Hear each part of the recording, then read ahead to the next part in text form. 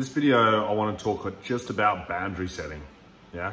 Boundary setting in everything we do is so important, it's so vital, yeah? But how do you set a boundary effectively? There's a few tips that I want to go over with boundary setting, regardless of who you're talking to, but especially in a relationship sense. So setting a boundary, the best way to do it is fast. The faster you set a boundary, the more effective it's going to be, the more chance it has to sticking. The slower you are at setting a boundary, the less chance you have at making that boundary stick, okay? So if someone calls you a name or says something disrespectful to you and you spend 20 minutes lecturing them about how you find it disrespectful, the longer you go on about it, they'll start being defensive about it in their head. They'll start defending their behavior. Oh, I didn't mean it like that. It was just an accident. I didn't mean it. It was a joke. They'll start defending it. They'll start defending it in their head. But if you do it really fast, the brain doesn't have a chance to go defensive. Just go, hey, I don't like that. And they go, oh, sorry. And they don't have a chance to defend it. They already accepted they did something wrong. They move on. So the trick is to do it really fast and then move on to something positive, yeah? It needs, the way I describe it is like a toddler playing with a PowerPoint, yeah?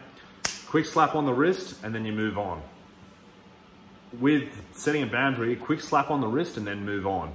It's a lot better and it's a lot faster than setting a boundary. So you need to be fast with setting boundaries, okay? If someone calls you an offensive name today and you don't say anything about it, and then they do the same thing tomorrow, then you say something about it tomorrow, it's already too late. Say it the first time. Say it immediately. Don't wait an hour, say it in the moment. Don't come at someone before you guys go to bed and say, hey, I didn't like what you said to me this morning.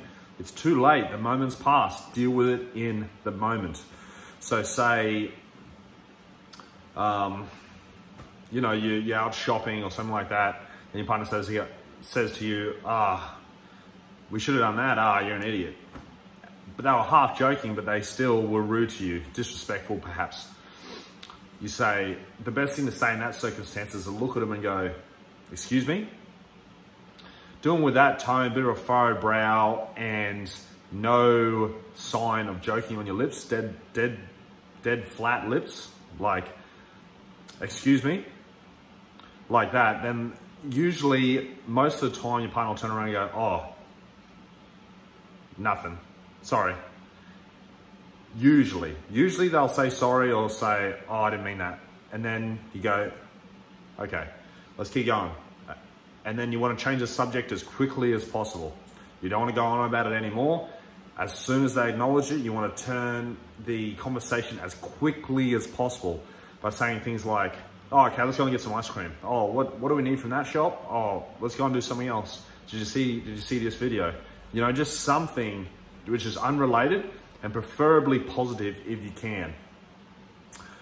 If they say, oh, you should have gone in there, you idiot, and you go, excuse me, and they go, well, it's just saying, you're being stupid, you should have went in there. And then, if they're not admitting it straight away, you need to say something along the lines of, yeah, don't talk to me like that. If you say it in that tone with a furrowed brow, dead lips and stuff like that, very serious, they'll go, oh, okay. And then what you need to do is change the subject immediately, again. So we want to get to that end point as quickly as possible, fast and aggressively as possible, okay? And that is how you set a boundary very quickly. If you have a very strong aura about yourself and you're really good at doing this, males especially, guys, never let anyone disrespect you. Guys, never let someone treat you like a doormat. Okay, remember you're a strong, confident alpha male leader. Don't let people talk down to you. Don't let them walk over you. Stand up for yourself. Make them pay you the respect that you deserve. Okay? So at any time, if anyone's even close to your boundaries, make sure that you pull them up and you pull them up fast and you pull them up hard to make sure that they don't cross those boundaries. If they cross the boundaries, it is your fault they cross the boundaries because you didn't set them hard enough. Yeah? Just like a little kid, if you have a little toddler and they're playing with a knife and a PowerPoint, if they get electrocuted, it's not their fault, it's your fault because you didn't set the boundary. You didn't tell them it was wrong to do. You understand? People are going to test you. And if someone crosses your boundary, it's your fault that they cross the boundary because you didn't set it strong enough. Take some responsibility. You take all the responsibility. Guess who crosses my boundaries? Very, very, very few people, because I set the boundary fast, okay? And if they do cross the boundaries, I pull them up, and I pull them up hard and aggressively, so they know, hey, that doesn't happen in my world. You want to be a part of my world, you will act with respect. And that's the way it's got to be, okay? So take some responsibility, learn how to set boundaries properly like in this video. If you want more help with anything to do with this subject, put in the comments or send me a message on social media. I'm here to help, guys. My purpose in life is to help as many people as I can with relationships.